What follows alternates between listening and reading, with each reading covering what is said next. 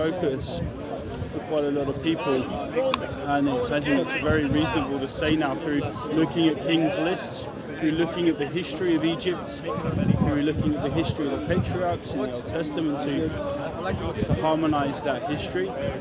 And you can, I think it's very possible, and I'll show you what I mean.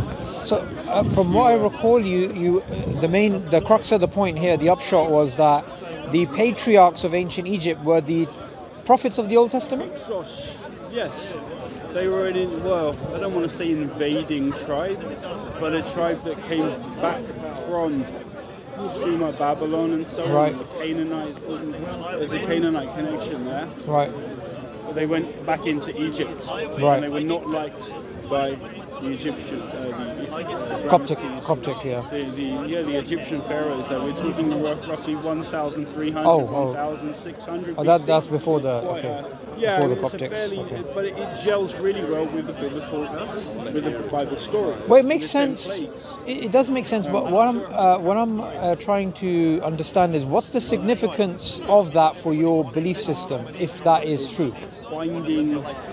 Essentially finding the patriarchs, because lots of people don't believe that Moses or Jacob or Abraham really existed. They think it's just a story.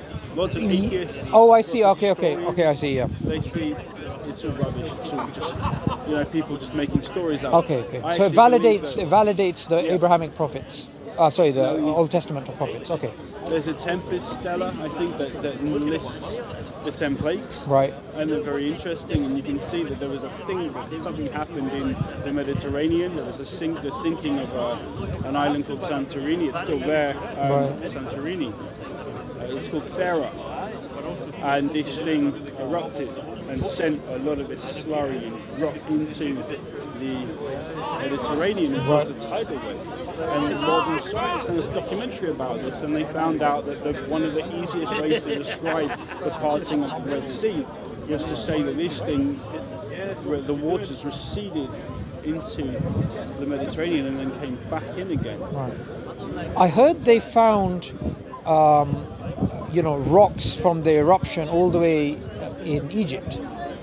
Is that true? Yeah. Or is that just hearsay? Well, yeah, of course. Well, the idea of the blood red, what's it, the Jordan, is it turning red? The water's turning red. Right. This is that ash, that volcanic ash, and there was a volcanic eruption without a doubt at this time. It's clear from the archaeology, the sediments which are left over. Yeah. Right. So what happened is this ash comes down into this water. All of the frogs, all the fish come out, but they're dying because of this toxic ash, right? And the rivers ran red with this ruddy red color, right? That's captured in the Egyptian archaeological record. Right. It's captured in the Bible, in the Old Testament. But I think wasn't that. What's the description in the Bible? Wasn't that blood? Or was that something else? Red with like the notion here is that it happened in the historical record. It's probably somewhat embellished. They changed the story to make it more interesting to read. In your worldview, you're happy that the Bible has been adapted by writers over time from fragments. So you wouldn't say the Bible is like a. It's not fiction.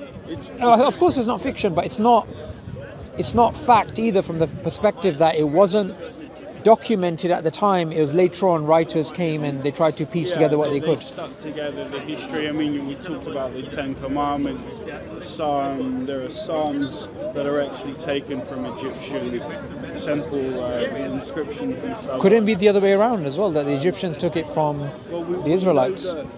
We do. I think they're basically recording the same history, and I'll tell you why. I think it's because this reign of Hyksos pharaohs were being circumcised, they're young. They had the notion of the cycle. Right. All right. What modern Jews have now. The language they used was slightly kind of different, a little more Levantine, ancient Levantine. We have this, which is the names of these patriarchs and the biblical leaders. Ramses, Iran, Ramses. You Ammon. see here how they actually they're taken together. Siaman, Salmon, Basor, okay. Sorghum, Boaz, Obed, Opet, Amenopet, Jesse, Hariese. But David, okay. David is Susenas, but there. I mean, Has there been any? David is T-U-T. David Daut. Right. So this is one way of showing that those who claim the Israelites never went to Egypt, that's nonsense, because there's a lot of correlation. There's more to it than that. Right. And the story is effectively these two rival Egyptian tribes were fighting for, and they had a co-regency for a while. There was a dual regency, right, while these Hyksos came into and essentially lived in northern Egypt, right? Upper Egypt. Yeah, Upper Egypt. Yeah, there's upper and lower. The lower Egypt is actually north because there's a mountain, and the mountains flow into the delta. So that. I mean, it starts from Sudan, right? The Nile. And, I mean, not starts, sure. but that's the journey of it. Okay. But yeah, I mean, you can take any line of reasoning here and look at the history of the Egyptians, and you'll find there's the idea of shepherd kings. This is a Hyksos term. They had a reverence for rams and sheep. Okay, so that's interesting. Shepherd kings. So this is referring to when the biblical prophets were shepherds. Yeah. So what's the Egyptian reference for that? The shepherds is the Hyksos. Shepherds meaning shepherd kings. Right. Shepherds. Herders of sheep, and the idea of the Apis, the bull worshippers, from one of the big when the Bible mentions the cow worship, so that's the same thing. This is right, yeah. They came along and actually replaced this Apis bull worshipping multi-god Egyptian theology with Abraham, which is one of these guys, because his name was Mamebra. You swap around some of the you swap around the name here. Mamebra Abraham. You've done a lot of research in this. Is Jacob. Jacob was this. Right. Guy. You know, and I've been into this for a while because it made so much sense. Susenes, this guy, Solomon's wife, was called Matema. Right. And Seishon is his name. Is that a reference to Sheba? Yeah, and Sheba, Okay. Sheba, yes. From Yemen. I think it is. Yeah. And Matema is the same name these two queens had from the Egyptian and then the Jewish patriarchs, right? And Hiram Atif, the Grand Temple builder, Hiram Abith, Hiram Atif. It's the same name, you know? Right. There's so many correspondences. Well, it's hard for them to explain that, especially considering that these are independent evidences to the Bible, right? Yeah. Sheba, I mean, there's a whole line of Makaram at Tamat. This is what I'm saying. In the Queen of Sheba, they had the same names. This fella here, Ralph Ellis, is explaining how, and this was really good work. This fella pulled out a lot of these, and he was coming from an amateurish perspective, but he enabled a lot more people in academia to think about this and bring out a lot of these stories, because they're just they're actually quite clear. So it's a wonderful thing for Christians. Well, actually, for Muslims as well, because if someone tries to undermine the existence of these prophets in Egypt and the surrounding areas, you know, we also face a historical problem there. I'll send you some of this information if you want. You can have a look. Padjuat, King David Padjuat. This is the Egyptian name, but you'll see that they essentially, what they've done is they've taken a component, because these Egyptian kings had many names. They were given 2 or 3 names. You take some components of some of them, they actually compute very nice phonetically into David. You know. You've got the correspondences as well in the Old Testament. Is there any reference to Psalms 104? Sure. I've heard that some claim there's no reference to the parting of the sea. Is any? There is. Where's the reference? As I say, the idea of the parting of the sea and the waters recessed at the beginning of that eruption, because it was hundreds and hundreds of miles away, right? This whole shelf with the eruption fell into the Mediterranean Sea and it created a tsunami. And what happened was these waters, I think at first they receded and then they were pushed back. And there's a great documentary on this, just science, just people talking about this moment in history and so would that mean that there would be a dry path for them to walk through? Yes. And how long was the crossing? It couldn't have been the entire. It would have been long enough for people to make their way across that part of land to get to where. I'm sorry, my geography. Sure. So I'm trying to sort of visualize it in my head. Clearly, when the Israelites with the Prophet Moses, peace be upon him, stood there, and then ahead of them they must have seen land. So we're not talking about, a huge area that they must have covered. There must have been something. If it's a tributary into the Mediterranean, though, it's going to recede, right? I tell you what, you should just to watch the documentary on it. What's it called? I'll find out for you. Okay. I can find out. That's quite there interesting. might be a couple of them. Because it became, and again, there are a number of different pieces of evidence. These guys were just trying to find out whether that moment here with the Exodus in history was actually maybe might have happened. And it sounds like, and this guy Ralph Ellis looks at that story in one of his books here, and he 300-400 pages a piece. He takes you back to the beginning and he's looking at them and going through the primary sources and fleshing out what actually happened here. And it's now, people have been talking about it for a long time. There's obviously Sigmund Freud wrote the book Moses and Monotheism, I think, and he looks at Akhenaten. Yeah, but I don't think he believed in Moses, though, right? I think he was more from a metaphoric point of view. I think he was trying to figure out who this guy might have been, and I think he found out that the Akhenaten Aaron story, the brothers Akhenaten and Aaron, was such a good analogy, correlate for analogy for Moses. Right. And Moses, Moses, the name Moses is actually Egyptian, right? And they had the idea is anyway, they fell out, these two tribes, the Exodus story, there's a lot of... Could the two tribes be referring to the Egyptians and the children of Israel? Israel, again, this is the same... Or is it two Egyptian groups?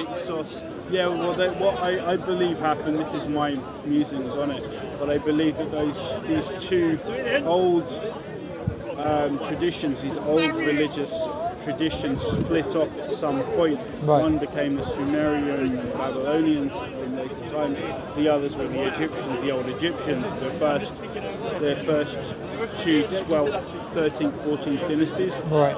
And they evolved separately, but they had the same cosmological order at the beginning. There's some sort of genesis that they share, right?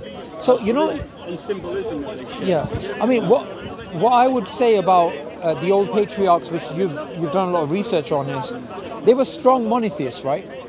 They believed in one God. They believed in the worship of one God. And when it comes to what we were speaking about last week, the main sort of point that we were disagreeing upon is what does it mean to worship God? Because from your perspective, you believed that having Jesus as a intercessor was fine, and me and Hashim were trying to explain actually it's not, right? But if we look at these old patriarchs, which you've done a lot of research on, you can clearly see what their beliefs were. Their beliefs are the same as the beliefs of the Muslims today, that there's only one worthy of worship. I don't doubt this, and it's really interesting. You're absolutely right. What Abraham and what Moses did, these two guys, was come along and say, worship the one. Yeah. Stop worshipping your God. Stop doing all this stuff with these idols. Get rid of that cow worship. It's no good. We're going to bring in this new age, and they did. Yeah. There's a revolution. And the ram worship. Yeah. And with Christianity, some say, well, it's the fish worship, the Aries of Pisces. but they said worship the Aton, Adonai. Adon, yes. One. Think of that oneness, the central pillar of creation here. Get rid of all of the other, all the confusing deities that you become fat and lousy on. Yeah. You know, don't. And think, and this is the beautiful thing. They harmonize this faith, this not knowledge. I don't want to say faith, and they crystallized it in this new theology, which was Israel, which is Old Testament theology. And from there, you get Islam. From that thing, you get Christianity. Essentially, they're just different branches and different offshoots of the same core. Yeah, I mean, reasoning. one of the things that the Quran mentions is that God sent messengers to all nations. So all people, even people in Latin America, people in Africa, Asia. Interestingly, I went to Paraguay, which is in South America, and there I came across these group of people who were speaking Guarani. They were people who were indigenous to the region, and they believed in one God. They used to pray in a way that's similar to the Jews, similar to Islam in terms of bowing down. And the same thing is in North America. What we find is there's a book called The Gospel of the Red Man, which is Christians showing that in these regions there are people who are similar to Israelites in that they worship one God and they have similar traits. And when you go to Africa, when you go to Southeast Asia, with for example, Ayeta people in the Philippines, you find similar traits. So the thing is, strong, pure monotheism has always been there. The difference that we have with our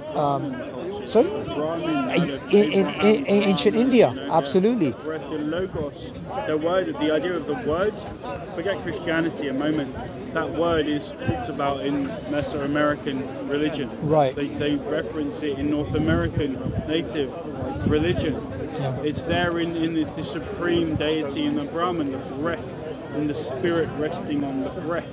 Yeah. And that's an interesting cosmology, though. You know? I mean, that's more like a metaphor, but the main thing which I think I was trying to get at is that when it comes to Christianity, where Christianity we believe has become corrupted is where it moves away from pure monotheism to where it starts to deify Jesus, right? And I think you said that they're both branches, but I wouldn't say they're branches. I would say that the early Christians were definitely upon the truth when it comes to following Jesus in terms of not believing Jesus is God. But then later on, we find these changes that take place, and those changes happen due to empire. So for example, there was a time in which the Christians who were monotheistic and not Trinitarian, they were actually a good number, but they were defeated in battle. And you had the Holy Roman Empire, which went forth and spread Trinitarian Christianity. So what we Muslims would say is it makes more sense to follow the early Christians. I know you're a Gnostic, right? This is the thing. This is that Christianity, the first 2 centuries of that Judeo. Really, it was more, and we look at it now from a historical perspective, and we don't really call them Christians. We still call them Jewish. Yeah.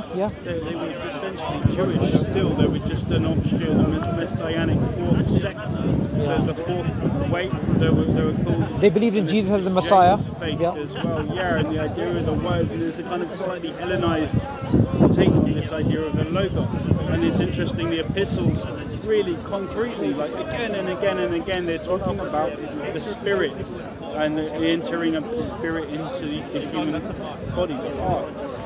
And they don't know of the Christ that only came around apparently 10 or 15 years before. The literal, historical man, Christ, they have no idea of this guy. No, I wouldn't. I would say... No, I mean, that's according to what you're saying, but historically there obviously was a physical Jesus who was walking around, talking to people, interacting with people. So Jesus was a real person, obviously. You believe that, right? That's the gospel.